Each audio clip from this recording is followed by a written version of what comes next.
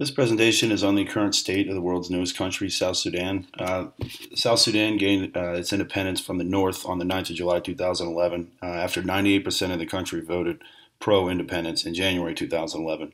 Unfortunately, the celebration soon turned to civil unrest and the nation fell into civil war. The tribes within the South Sudan have only been under one government since the Turkish occupation of the Sudan in the 19th century, which means before that they were all operating individually and now have the added vulnerability of power struggle over the entire nation among tribes, which is where President Kiir and Dr. Machar come in. This is Salva Kiir Mayardit. He was the vice president to the Sudan before the 2011 split and is now the president of South Sudan. He's a Dinka and the head of the predominantly Dinka SPLM, the Sudanese People's Liberation Movement. He's also currently under allegation for having ordered his government troops to kill local Nuer peoples in Juba in 2010 following an attempted government coup. And this is Dr. Riek Machar, who leads the Nuer rebels, or the White Army, in opposition against Kiir's Sudanese People's Liberation Army. He was the first vice president of South Sudan until in late 2013 armed men opened fire on the country's leaders and President Kiir blamed Dr. Machar for the attempted government takeover. Machar fled the capital city of Juba and denied the allegations. Although Dr. Machar and President Kiir are both native Sudanese, they come from separate tribes within the political borders that form South Sudan, Kiir being Dinka and Machar being Nuer. Both were part of the Sudanese People's Liberation Movement. In fact, both were leaders until the alleged coup in 2013, and both are now leaders of their own armies in opposition of one another. So, the 2013 attempt at President Kiir's seat of power initially started the ethnic violence, and Machar was imprisoned for it with three other high-ranking politicians pictured here with Machar, until they were released in March 2014, but were encouraged to stay in the country to, quote, promote peace. Meanwhile, Kiir's SPLA maintained its campaign against those who threatened the seat of Dinka power in the government. Even though tens of thousands have been killed and about 1.5 million South Sudanese people have been displaced, there still is no way of knowing who was actually responsible for the coup. The two Sudanese leaders continuously deny the other's accusations, so for now, peace talks are unproductive, and the constant fighting between the two groups is only making a stable ceasefire more and more unlikely.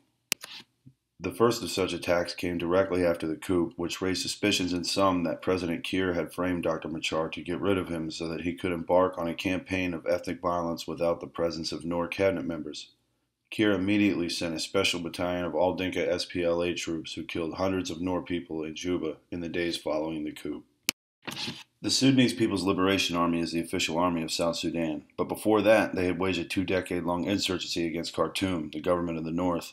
The SPLA operates on about $150 million American dollars a year, and amid the current conflict is having trouble finding supplies and troops, so much so that the SPLA is drafting child soldiers into its ranks.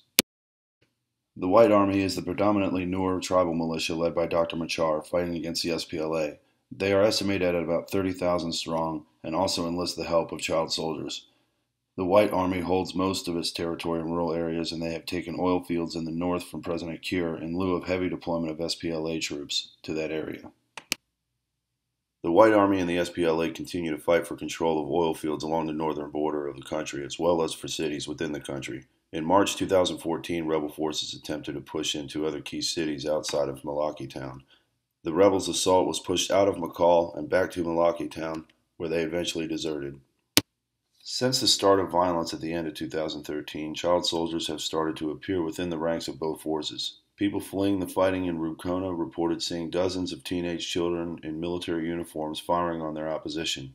The use of child soldiers has helped back sanctions put on South Sudan by the Western world, but doing so only further isolates South Sudan from order. Since the civil war has weakened the South Sudan government in Juba, other African nations have stepped in to assist the SPLA against the White Army, most likely because of the amount of oil that the nation sits on. While Uganda is the primary contributor, Ethiopia also has troops on the ground. This is of concern to Khartoum because the South's instability has so far allowed them to have the upper hand on oil fields at disputed areas of the border with the North. While the death toll of the war continues to rise, the threat of the worst famine in decades also lingers in the South Sudan. The constant fighting has prevented farmers from being able to tend to the land. The problem is so bad that last July the UN Security Council declared South Sudan's food crisis the worst in the world. On October 1, 2014, the UN threatened to put sanctions on both leaders if a peace agreement was not met. Peace talks have been going on since the start of 2014. The two leaders cannot agree, mostly because of terms set by the opposition that prevent one of the two leaders from being president in the future. Each side has a 10-person delegation, and the SPLM delegation includes 3 women who are members of the national parliament. South Sudan is 65% female, and much of the violence is directed at the female population. Since the start of the conflict, 1.5 million people have been internally displaced. Most of the people live in conflict zones, and those who don't are still experiencing populations of displaced peoples as well as food shortages. Education and healthcare has taken a back seat to the war, and the violence of the conflict and desperation of the people make it both difficult and dangerous for foreign aid agencies to gain access to the nation, although foreign aid isn't non-existent. Abyei is an area technically owned by the South, but has been under Northern control since May 2011, when the North pushed 5,000 troops into the area along with tanks and artillery fire and drove out nearly 20,000 inhabitants. The attack was precipitated by an ambush by the South that killed nearly 24 North Sudanese soldiers. The area will continue to be fought over again because of its oil-rich preserves. Salva Kiir is certainly not an innocent player in Sudan's history. It is very clear that President Kiir has less concern for his own people than he does for his seat as the president. His ideology seems to be based around having power and using his identity as a Dinka to motivate an army that is half responsible for destroying the country that President Kiir is supposed to be helping.